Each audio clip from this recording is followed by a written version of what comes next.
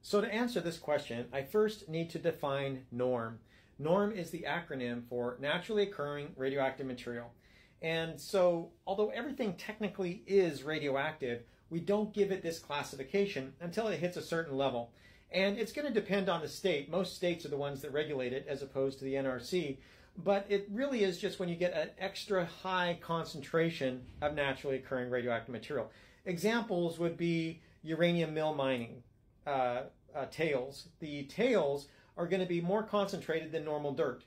And the reason why you're not so much concerned necessarily with the gamma dose rate, you're more going to be concerned with the radon. The radon has the ability to accumulate, for example, in the mine itself.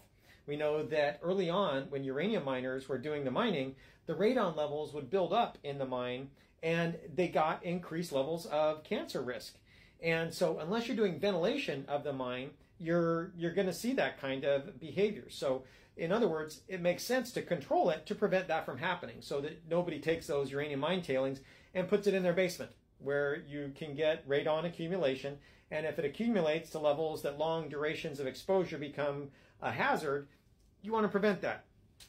There are other forms of norm. It can be what we call scale from oil mining, oil drilling. The material that comes up on those drill bits can be concentrated in radium and its decay products. There are other forms, but generally that's what it is. Answer to the question is it's generally going to be higher than a banana. A banana is simply concentrated in potassium. Similarly to an avocado, it's got a concentration of potassium, potassium being naturally radioactive. So as a general rule, norm is going to be substantially higher than a banana. I hope that answers the question. Let me know if not, and thanks for asking. Thanks for watching. Bye.